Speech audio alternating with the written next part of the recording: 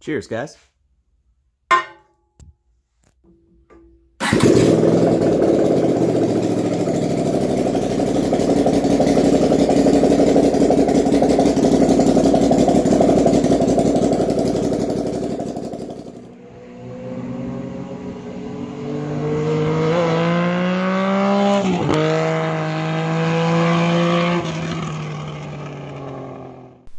Alright guys, behind me is one of the coolest things I've ever made, this GL500 engine.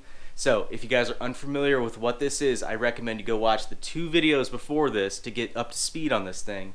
And if you have seen those already, enjoy the video. Well, as of now, I think I've got a loose plan on how to at least just get going on the stand. So I do want to incorporate a lot of this wood in the new display, but I do want to get this thing up on a sturdy metal base with some casters. So I think what I'm going to do is obviously tie into the lower rear motor mount here, and I'll have a runner going straight down there along with this casting portion up front. We'll do that on both sides. And then I'm picturing right now I can build it high enough and cut the boards with enough precision where I can kind of fit the boards under the engine just like it is now. Box in that whole frame section, and then we can kind of just dress it up from there. I do have other ideas in mind, but I think this would at least get us started on it. And to get going, I've just got some 4-foot sections of 1-inch square along with a 3/4 section 6 foot of angle iron. We'll use that as a shelf. And I think overall the stand dimensions I'm going to do about 14 inches wide, kind of keep it a little bit more narrow, and then probably about 22 inches long, because I think visually that will just look the best. Plus, we keep it under 24 inches, then, you know, that saves us material that we're wasting there. So that's what I'm going to do. I think I'll just start cutting this, making a squared off section, and we'll just go from there. No real exact plans, but we're just going to free flow it.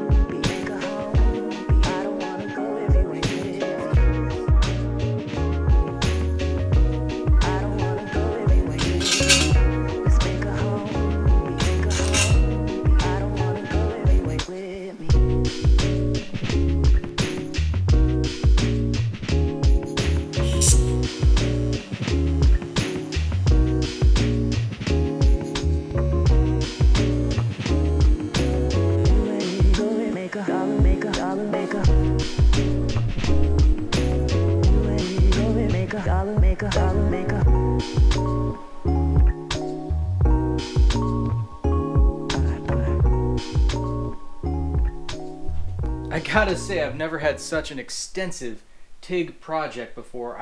There's each of these corners, let's see, that's 8 inches of weld, 8 inches of TIG weld per corner, so 8 times 4.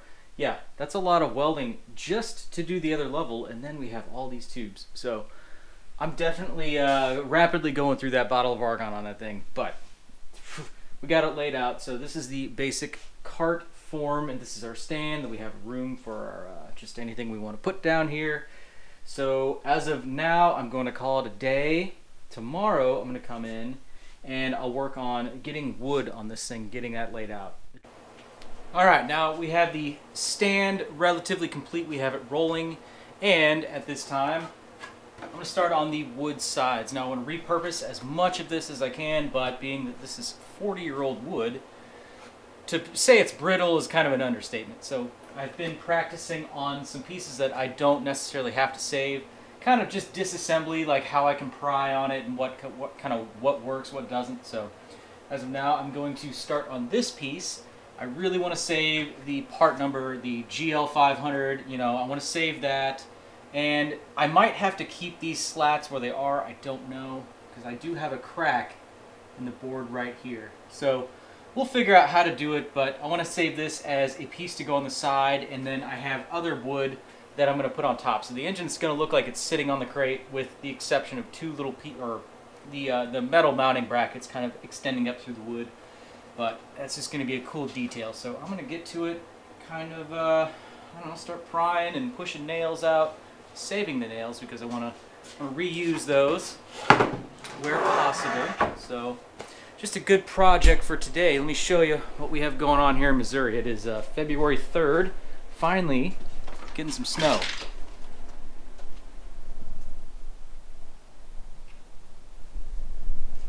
That's the start of an igloo I started on yesterday. It didn't really work out by myself. Got about a foot. Finally a winter wonderland here. So if it's gonna be winter, if it's gonna be cold, I'm like, let there be snow, you know? I ain't mad about that. So as of now, I'm gonna get back to the boards.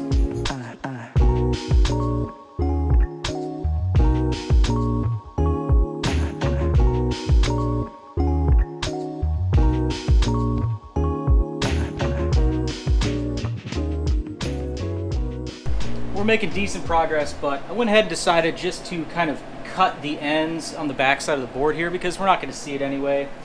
The issue, we can pry these things out, but what they do with these screws that they or the nails that they hammer in is they have a little curve on the end to make sure they won't back out on that crate. So that's just kind of hindering prying the boards apart in a clean manner. So, you know, again, we're not going to see this, so just went ahead, took the cutoff wheel and just tried to cut off the end of all those nails. So I'm going to flip this over. It should come apart a lot easier, a lot cleaner.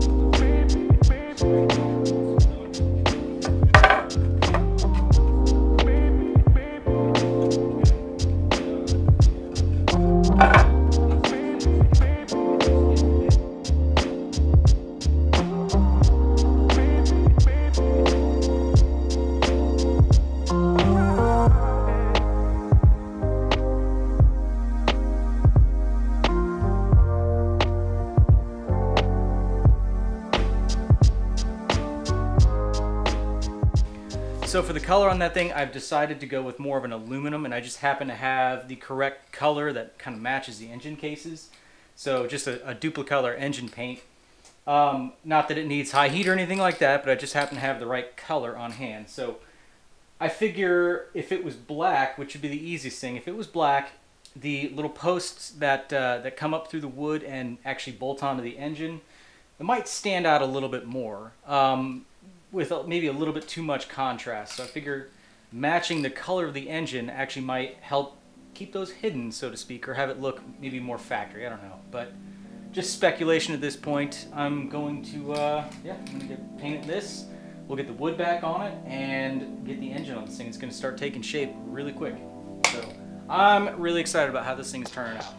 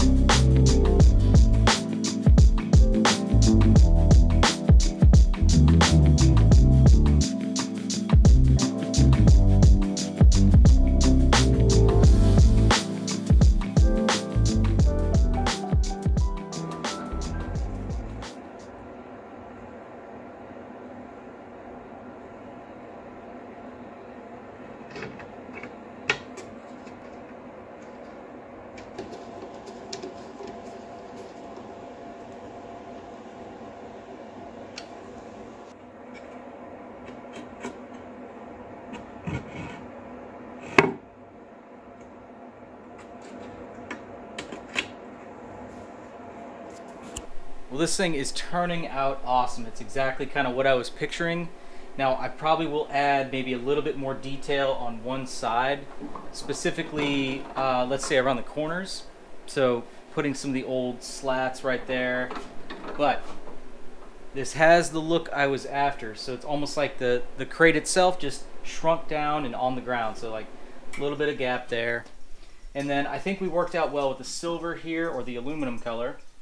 And then I actually wood burned it just to add some age on some of the spots where I'd cut, to make it look like it had never been cut by me or had been cut the whole time. So, and then one last detail, made this little latch here.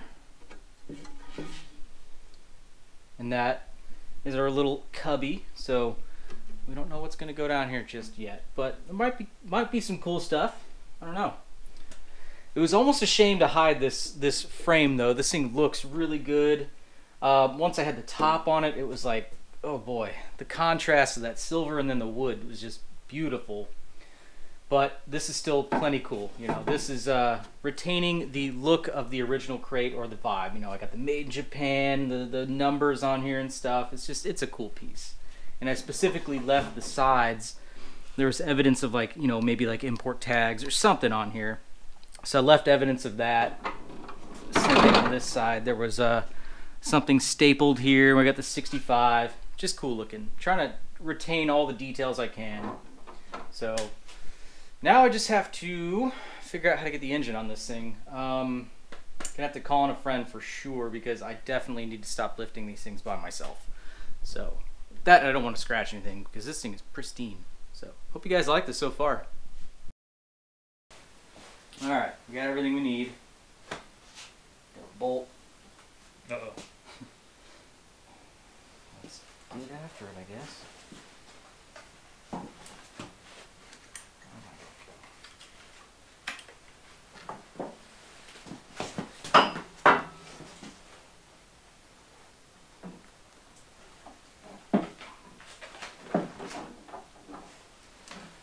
We're in. Easy enough.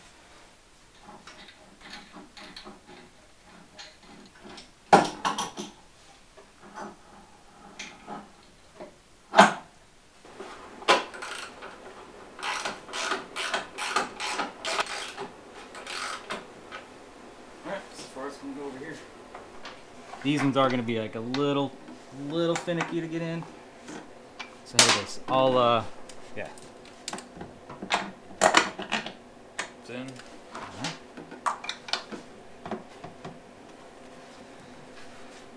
When I welded it, moved a little on me.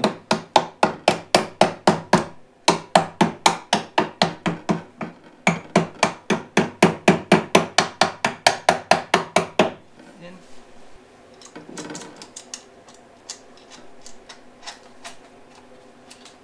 Cool. Well, this thing looks really awesome on here. That was my buddy Nathan who came over, helped me lift this thing up here, get it placed so we didn't scratch it, but this thing looks really good.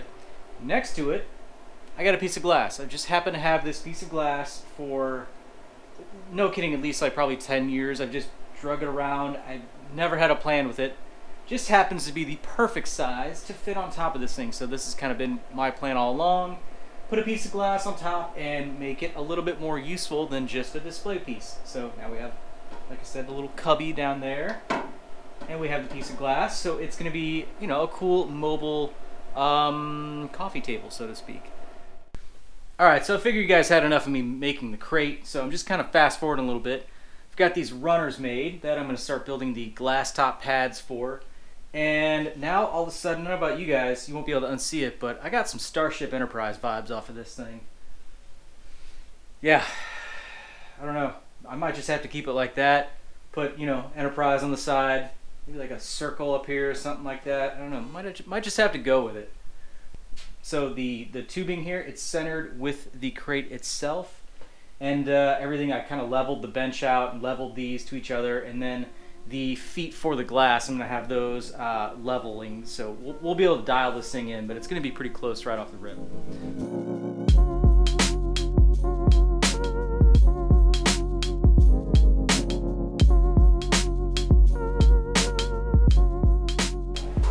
Alright, well you guys saw me put just these little corners on here. I went ahead and added just these adjustable, well they're furniture feet. Used in the opposite direction, they're holding glass. Put some felt pads on there. It should fit really well. Be pretty, you know, be pretty stable. You kind of see the size there. The radiator is going to basically be flush with the front of the glass here. So nothing's going to really overhang, and that's about perfect for a table. You know, you got to put quite a bit of force on here to lift, to like flip the glass. It should be relatively stable. I mean, use your brain whenever you're setting stuff on here, and don't lean on it, so it should be good to go. But overall, I really like how this thing is looking. It's very presentable, but why not have it roll around and be functional as something that holds something else? Alright, so the table, the display, the engine, all that stuff, super cool. How can we take it to the next level? It has to run. We have to know. And if I'm going to make it run, you know, I can do it very simply. These electronics are very simple. I can show you guys how. So here is what I've been thinking. Now, you pull the glass off. Let's say you want to run this. I'm going to grab the camera. I'm going to flip the mic around, and I'll walk you guys through what my plan is.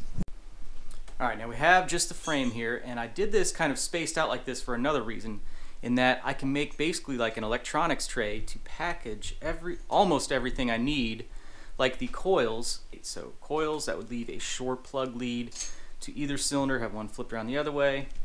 And then on top of that, of course, we got a throttle housing. I could put this basically anywhere. You know, we'll have very, very minimal wiring. I can mount this thing up top. You'll have your functioning kill switch, which would actually operate the bike along with your actual start button. This is the factory style control for this engine, which is another feature. But I could mount that on just a 7/8 inch bar. You'll make it removable. So you'd have that there. Have your coils all mounted to this frame. And then down here, what my thoughts are, open this up, put our battery in here, and then I've got another CX ignition switch, just because, you know, why wouldn't you want a Honda key to start this thing? So open the tray, I'll make like a little box here, flick it, I'll have my starter solenoid along with the battery hidden back there, and maybe the spark units, and we'll be good to go.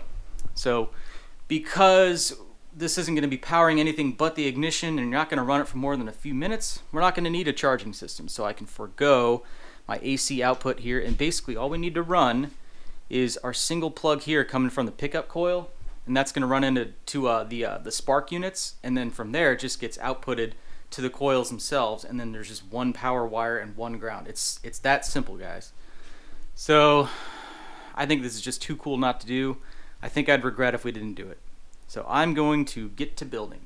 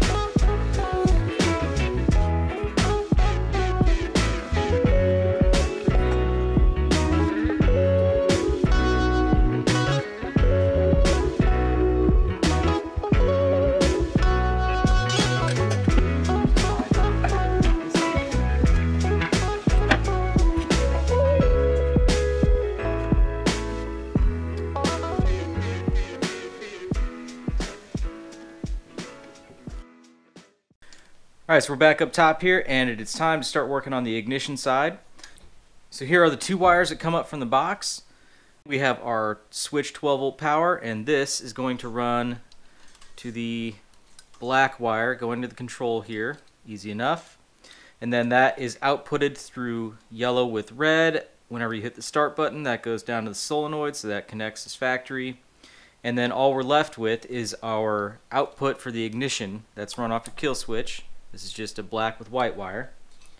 And everything on the ignition side, from your spark units to your coils, everything has a black with white wire. So our harness for that is down here. It's kind of tucked away, and that plugs in with this 4-prong right here. And it's marked. It has 2 blue, 2 yellow, and then they have white stripes. And it's very critical. You don't mess with that. You keep that in the exact orientation. And then the spark units, they don't care which side is which, so you just plug these things back in. So I'm going to keep those like that. And then this probably has just enough length to not even have to mess with it. And then from there, all we have to really do is just shorten this section of harness, which runs to the coils, because our coils are right here. And then we just have a power, which runs to this, and that ties into everything, and then we have a ground. It is that easy. So what I'm going to do, take this back on the bench, just work on cleaning it up, kind of making it look new again, and kind of get a plan together on how I want to loom it and start cutting it up. Alright, well, let's go ahead and install this harness. We'll terminate this last wire and we'll be good to go.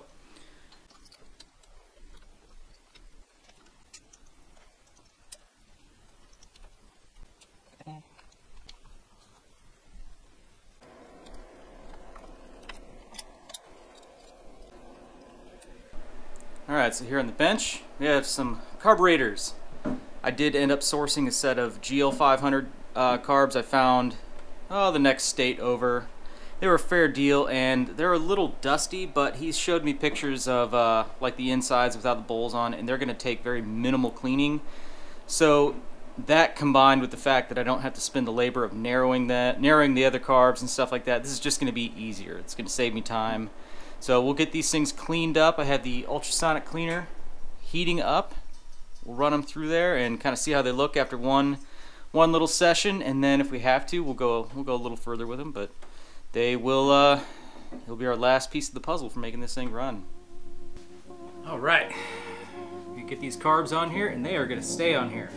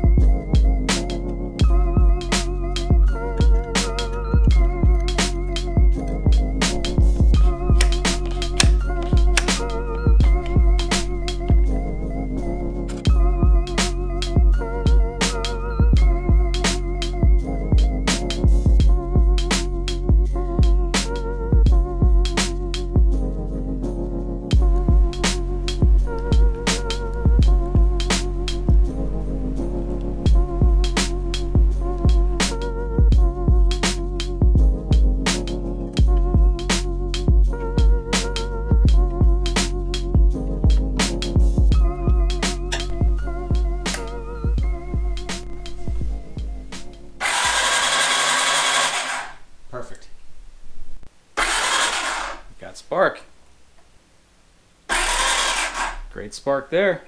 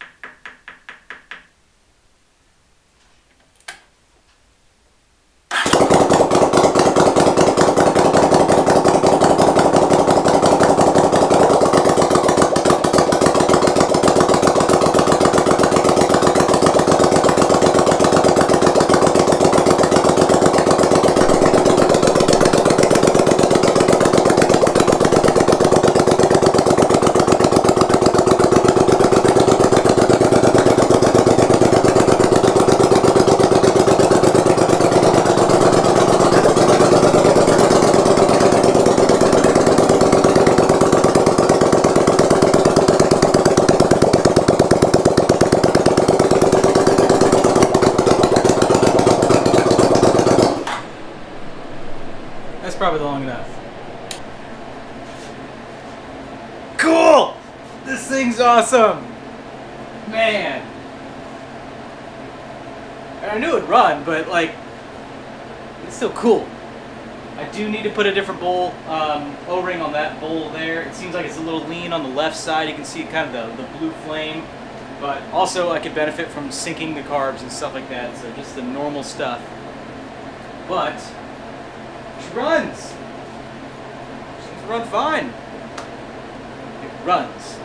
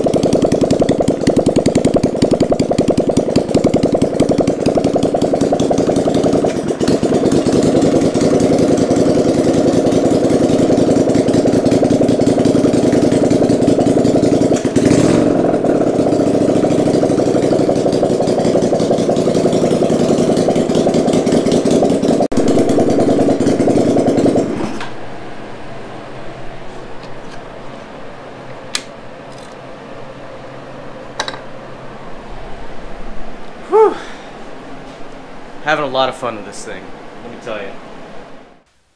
Well, how about that? I think this thing is so cool. In fact, I don't think it gets much cooler than this.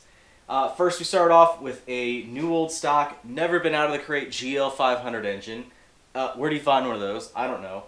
And then I've repurposed it into a cool display using the original crate.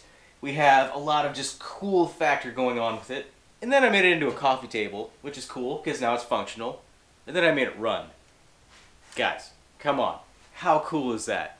I've never seen anything like this, and I don't know if you guys have either, but you know, this is cool, and I'm super happy this is going to go to my friend John, and it will make a lot of people smile.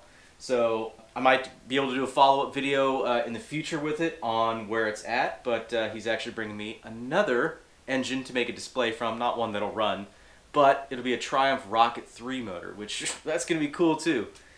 So I'd really appreciate it if you gave this video a thumbs up and share it around if you would. That would be really cool. Help get this video out in front of your gearhead friends and family. I think they'd really enjoy it. It's something that I think would make a lot of people smile. So anyway, I know this video is running long, and there's a good reason for that. I cut probably an hour out of this thing, so if there's enough of a demand, I can do a re-edit and do a full extended version, and I'll go into more detail on how I did every single aspect of this thing and the thinking behind it. So just let me know in the comments if that's something you want to see. But that's going to do it for now. I hope you guys like this video, and I hope to see you in the next one. Thanks for watching.